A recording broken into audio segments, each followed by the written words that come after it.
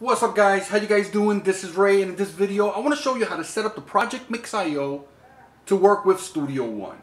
Now the ProjectMix I wasn't configured to work with Studio One when it was developed and made at the time. Now this device isn't supported or being made anymore, but it still works. Here's the thing, if you own one, then you know by holding down these options here, you have aux 1, 2, 3, 4 and so on. If you hold down 1 while turning on the device, it's going to boot up into Pro Tools mode. If you hold on aux 2, it's going to boot into Cubase mode. 3, 4, it has other modes.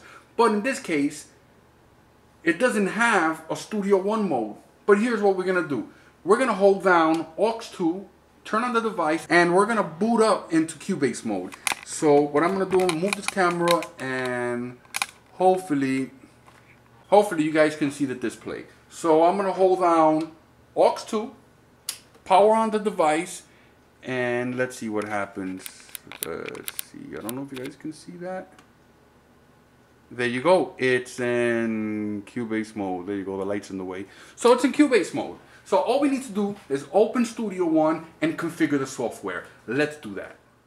With all that said, let's dive into it. So before we load a session, what we want to do, we want to come to the Studio One tab, go to Options, and want to make sure you click External Devices tab, then come to Add.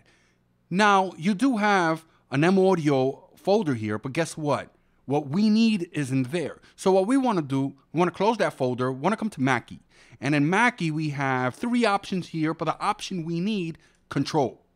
Once you highlight Control, you want to come to Receive From, click the drop-down window. You want to select ProjectMix Control Surface MIDI. Send to, click the drop-down window, ProjectMix Control Surface MIDI. So it's basically the same thing. Press OK. Press OK.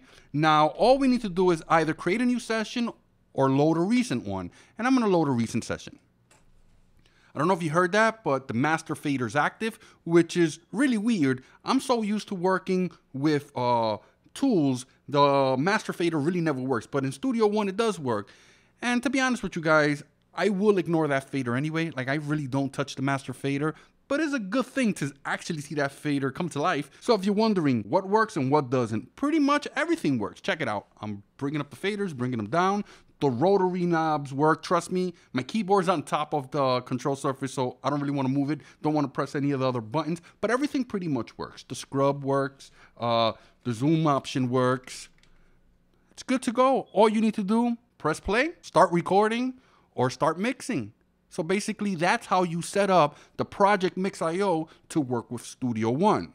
And here's the thing, if you have a ProjectMix I and you don't want to use the interface portion of the ProjectMix I, because you got to remember, this thing is an interface / control surface all in one. You might just be interested in the faders. You can still go to the settings, and when you go to audio setup, over here in audio devices, just select the interface that you want instead of the M Audio's Firewire ASIO setup. And basically, you should be okay. If you really enjoyed this video, you see that thumbs up button, click it. First time watching one of my videos, subscribe to the channel. It's completely free. At the same time, I want you to check the description. There's going to be some information there regarding the subject that we spoke about. Also, follow me on Facebook, Twitter, and Google+. I'm always posting a lot of information there. This is Ray, and I'm out of here. Later, guys.